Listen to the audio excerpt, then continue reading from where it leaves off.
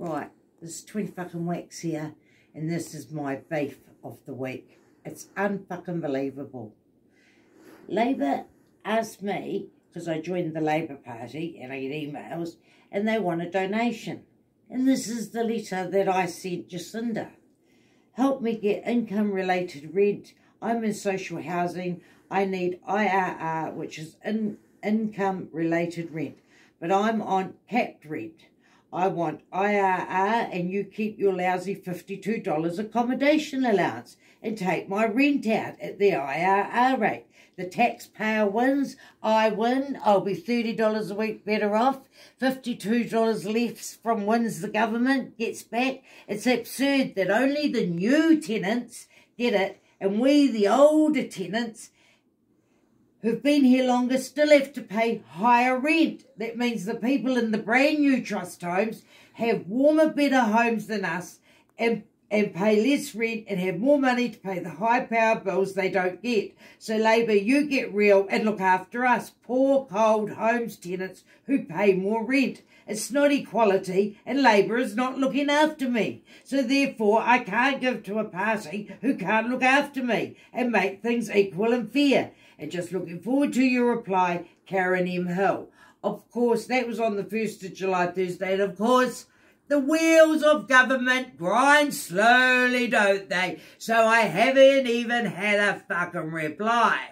But then after that, I made a YouTube video about why it's not right that the older tenants here pay more rent than the newer tenants here who've got a fucking flash-up fucking bathroom for a start, and they get it for fucking a quarter of their fucking income.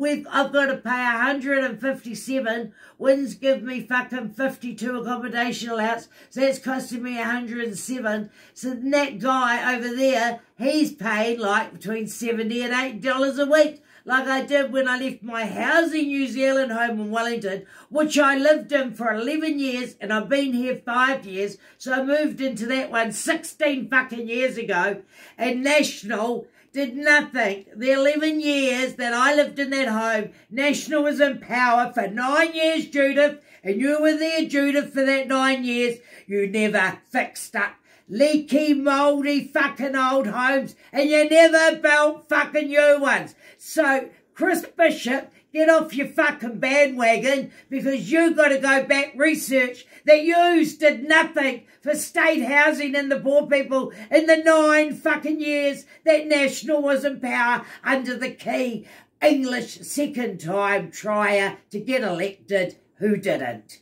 Unfucking believable. But I don't understand why YouTube took my video off. 257 people have viewed who got to view it for 3 days before they then deemed to remove it. Can you tell me what you think I did wrong in it compared to my other videos? I think this is a conspiracy between the fucking government and Otatahi Community Housing Trust. And any council that the homes they rent are now run by trusts, you're all getting dicked over. Some of us are paying high rent and some are paying low rent like Housing New Zealand. It is not equal, it is not fair, and it is not just. Labour, clean up your fucking act, or you will get 20 fucking whacks. Like, comment, subscribe.